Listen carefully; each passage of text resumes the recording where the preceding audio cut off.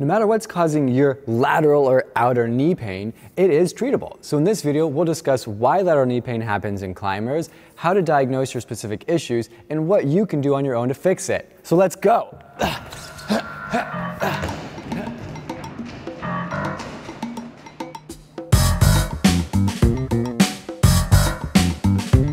Lateral knee pain from climbing-related activities is common due to the high stress we impose on our legs while heel hooking, high stepping, hiking, and of course, falling. These activities can result in traumatic or overuse-related injuries to one or more of the following tissues: the biceps femoris, the iliotibial band or IT band, the lateral meniscus, or the lateral collateral ligament or LCL. The biceps femoris is one of our hamstring muscles. The tendon for this muscle attaches on the back lateral side of our knees. That tendon can get damaged if loaded with excessive force, which can easily happen during a heel hook. This maneuver often places rotary forces on the knee as well, which can exacerbate the strain on the biceps femoris and other hamstring muscles. The IT band is a dense piece of connective tissue that runs alongside the outside of our knees. It typically causes lateral knee pain due to contact with the lateral condyle of the femur. While heel hooking, the IT band is fully tightened and can press up against that condyle. If there is subsequent overload of force in that position, like when your foot slips or you miss a hold, the IT band can get sprained. Alternatively, IT band issues happen from hiking due to suboptimal biomechanics of the lower extremity or poor form while walking. Lack of glute muscle engagement and frequent knee valgus, aka like the knee moving inward, increases rubbing of the IT band on the femur, resulting in irritation. The lateral meniscus is a disc-shaped chunk of fibrocartilage that acts like a shock absorber in the knee. It can tear as a result of trauma to the joint and is particularly vulnerable during twisting or rotating of the knee, as well as when the knee is fully bent. Gnarly heel hooks, off-balance high steps, and uneven hiking terrain can expose the meniscus to these types of forces. Finally, the LCL is the ligament on the outer side of our knees. It can be sprained or torn from traumatic force to the knee. However, it is less likely to be injured during climbing-related activities than the other three tissues. This is because climbing usually does not create enough Varus force on the knee or bowing out of the knee to cause injury to the LCL. While it is possible with some more gnarly heel hook positions to add that Varus force, it usually would create more strain and stress to the other aforementioned structures before it would cause an injury to the LCL. So if a climber does suffer an LCL injury, it would most likely be due to a traumatic fall. Now here's a cool little chart to help you visualize all this information and narrow down what's causing your lateral knee pain. We can, however, increase our certainty quite a bit with a few simple tests, which we might as well do right now. These are the tests that you can do yourself relatively easily without the help of a professional. However, you should always use caution and stop if you're uncertain or feel more than mild pain.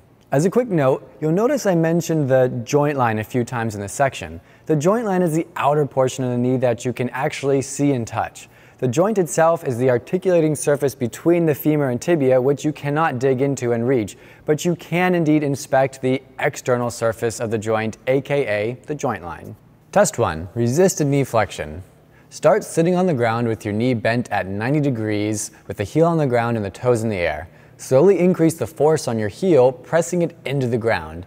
Note the location of any pain this causes. If you had no pain, repeat this test with the knee slightly straighter at about 70 degrees and slightly more bent at about 120 degrees. Test number 2, palpation to specific locations. While I don't think palpation should be your gold standard for diagnosis in this case, it can still be helpful if we pay close attention to specific locations.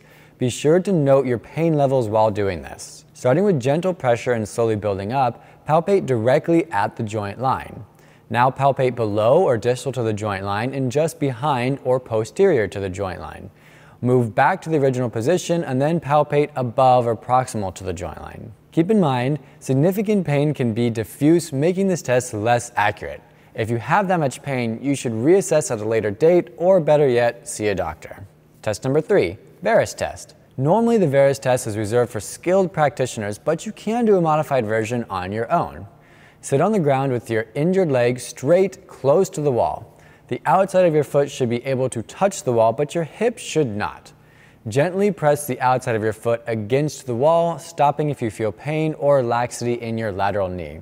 If you don't feel pain, bend your knee to about 30 degrees and repeat this test. Meniscus test cluster. The meniscus test cluster is a group of 5 tests that can effectively determine how likely you are to have a meniscus injury.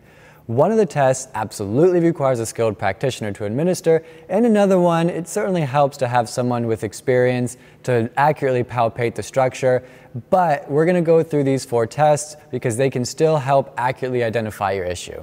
Test 1, catching or locking of the knee.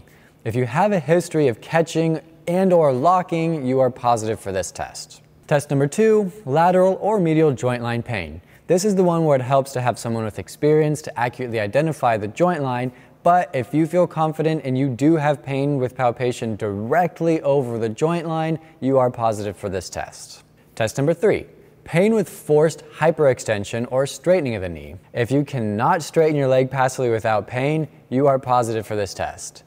If you are able to fully extend your leg without pain, place one or both hands on top of your thigh close to the knee. Gently push down, attempting to straighten your knee out further.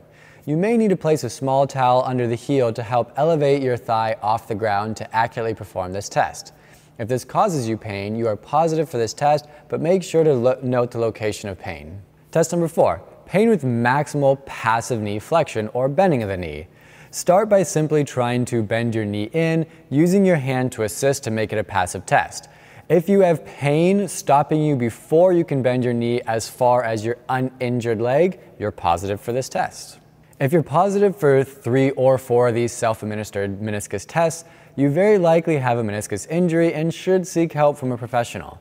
If you test positive for just 1 or 2 of these tests, you may still have a meniscus injury, but the chances are lower. If you are negative to all 3 tests, there are still other tests that can help diagnose a meniscus injury, but they are more complicated and should be performed with guidance of a skilled professional. Now that you've completed these tests, you should be able to narrow down what is most likely causing your lateral knee pain by comparing your results to this chart. Of course, self-diagnosis is not always easy or accurate, but this should get you on the right track. The treatment for lateral knee pain will of course depend on what your specific issue is, though there is often some overlap. Meniscus rehab will involve range of motion activities with a Swiss ball, side steps with a resistance band, and eventually double leg and then single leg squats on an unstable surface to improve stability of the lower extremity. Biceps femoris rehab will involve gentle standing hamstring stretches with leg rotation, heel bridges for initial strengthening, then progressive hamstring strengthening such as Nordic hamstring curls, single leg RDLs, and a gradual return to heel hooking on the wall. IT band rehab will involve side steps with a resistance band at your toes and or side planks, progressing to side planks with a hip dip and or leg lifts. Foam rolling to the IT band may also be useful in some cases. Finally, LCL rehab will involve range of motion activities with a Swiss ball, side steps with resistance band progressions starting at your thighs and working down to the ankles and finally feet, squats with band at the thighs, and eventually 3-way single leg squats. As a general rule with all these rehab activities, you should not really feel pain with them. But if you do, there should be no more than about a 2 out of 10 pain, and the pain should not linger afterwards. For strengthening exercises, I generally aim for 2 to 3 sets of 8 to 12 repetitions, focusing on keeping the repetitions slow and controlled. For stretching, I prefer 2 to 3 reps of 30 to 45 second holds. For the range of motion work, perform higher reps like 8 to 10 with 5-second holds at each position. Since we're clearly obsessed with organization on this channel, here's one last chart to get your rehab on track. Most lateral knee injuries can be solved in about 8 to 12 weeks, depending on severity, of course. If you're not making any progress with your injury in 8 to 12 weeks though, be sure to reach out to a skilled professional for more guidance. The great thing about these exercises and knee rehab in general is after you've rehabbed your injury, the same exercises can be used to help prevent a future injury. Final food for thought, if you're feeling down about your knee pain, remember that it is a highly treatable condition. If you liked this video, hit that like button and let us know what other rehab related videos we should make. Until next time, train, climb, send, repeat.